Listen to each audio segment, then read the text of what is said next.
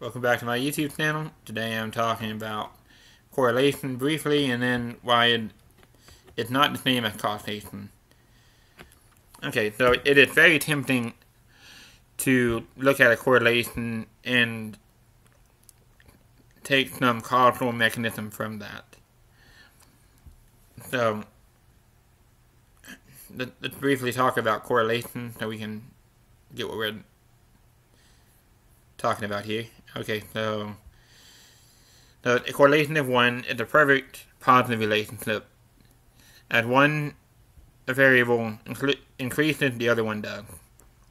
So the outcome tracks perfectly with the predictor. A correlation of -1, that's the opposite. As the predictor increases, the outcome decreases. Perfectly in a straight line. You've probably seen it before. In most real-world data, it's going to fall somewhere in between those. It's not going to perfectly track in a straight line either way. So, yeah. Okay, so causation. Causation is the statement that the predictor causes the outcome. So, like in a mechanistic fashion, like a gunshot wound causes death. That's obviously causal. We're saying one event preceded the other and was the reason it happened. Whereas in correlation, we're just saying they track together in a straight line when you plot them. And we don't really know why. And I'm going to list the reasons, the alternative explanations that can be true other than a predictor caused an outcome. And that's not to say the opposite, that correlated variables are not causal.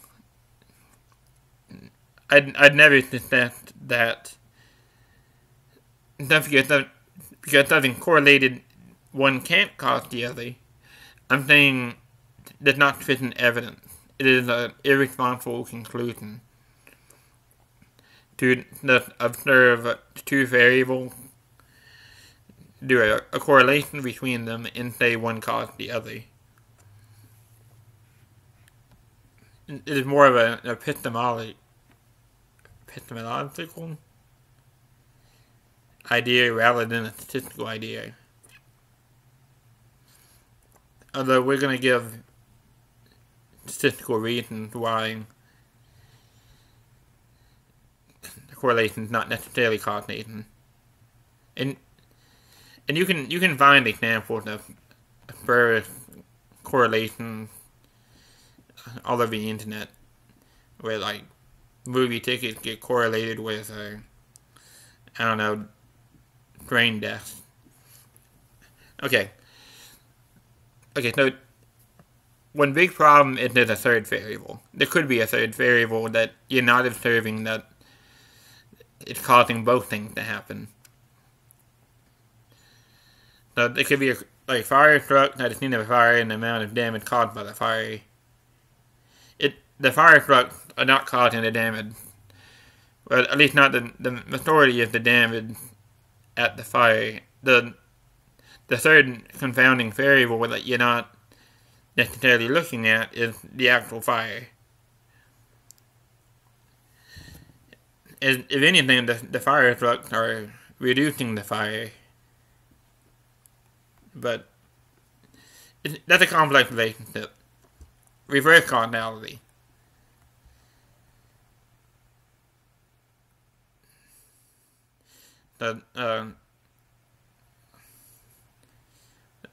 Let's go with the size of the fire and the damage. Actually, that doesn't make sense. The damage with the fire trucks and... Okay, let's say the fire trucks did cause the damage to the building. It would... Okay, I'm flipping.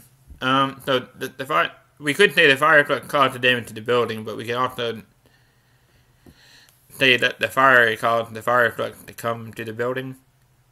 Okay, I don't know that that's panning out, but anyway, in observational research, you can't get the direction of the causality. You don't know which one causing which. You can only tease that out through an experimental design, unless you have some temporal offset, but that still doesn't fix your confounding variable. And another third reason is that it could just be coincidence. Something, if you look at enough relationships and correlation, you will find effects that don't exist. Like things that are clearly unrelated being found to correlate highly together. And you can find examples on the internet if you Googled it. I think there's a guy named Tyler that had a whole website dedicated to it. So, the danger of assuming causality from correlation is it's bad science, and it's bad decision making. You may think that you can change an outcome by changing a predictor, because there's a correlation, but if it's not an actual causal relationship, you may be doing things that you don't anticipate. You need to modify causal relationships, not correlational relationships. So it's basically bad decision making, and it may have unintended consequences. So, how to establish causality? The best thing is randomized controlled trials. Do an actual experiment and try to establish causality. Of course, you can't always do that. You can't assign people to things that harm them. You can't assign people to multi-year studies without significant investment. You can't assign people to like different diets and things like that if you don't know that they're gonna adhere, and even if they did, like, you can't control people's lives to the level you might want to in a controlled trial. To the definite limitations, but when you can do a randomized controlled trial, that is fantastic. Like I alluded to earlier, you can do a longitudinal study, but that would get the effect over time. It doesn't fix everything, but it fixes something. Statistical control, it can help you weed out third variables. Of course, there's infinitely many third variables. There could be a fourth variable, a fifth variable. And even with expert knowledge, that's always a possibility. That's why randomized controlled trials are so important. And experimental manipulation gets back at the randomized controlled trial. You try to eliminate all other possibilities in an observed way, which is not something you can always do.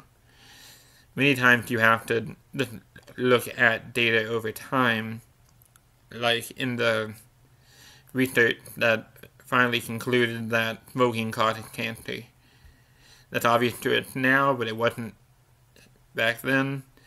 And I know there's a big controversy about the tobacco people, but even then, it's very difficult. You can't assign people to certain lifestyles.